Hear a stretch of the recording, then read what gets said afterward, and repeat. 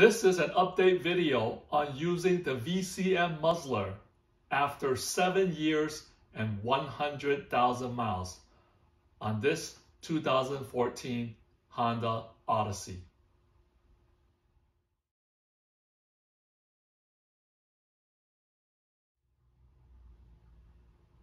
In an earlier video, I covered 6 questions about VCM and VCM muzzler during a 5-year and 70,000 mile review. If you have not seen that video, click on the link in the description box. So therefore, I'll start this video with question number 7. Is this VCM issue real? It's real enough for a class action lawsuit against Honda, and there was a settlement. Granted that the settlement period is over, nonetheless, there is enough owners experiencing those VCM issues. I'm sure there are many owners out there that never had a problem with their engine. You may be the lucky one. As you know, some owners experience problems with their cars, some don't. Question number 8. Have I experienced any issues? None at all. The engine has been perfect from day one till now. No oil consumptions, no strange vibration or noises. It's running the way it always has since I bought the vehicle new. I recently took it to service twice to get the timing belt replaced, water pump and tensioner, and then recently the valve adjustment and the spark plugs. So the technician did an inspection and review of the engine.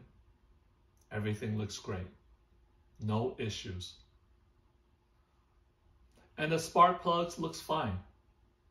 They can probably go a couple more thousand miles, but I decided to replace them while I have the time.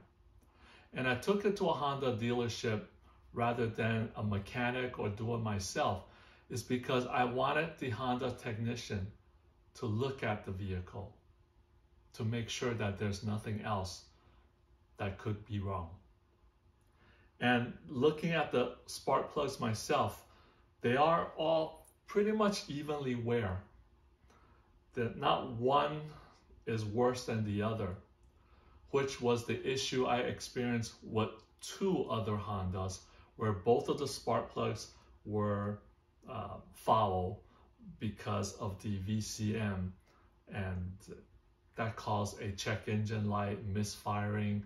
And with the class action lawsuit, Honda did reimburse me for the repairs made on those vehicles.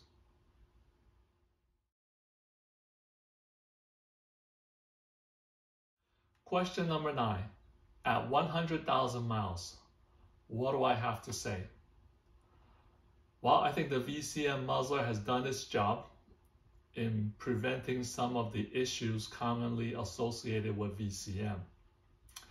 The only other thing I noticed is that my thermostat sometimes gets stuck. That's probably something I have to fix later on. So every once in a while, even with the VCM muzzler on, I will still get the echo light, the ECO light, and therefore that would tell me that sometimes the VCM would be activated, but then it quickly goes away once the vehicle starts to move.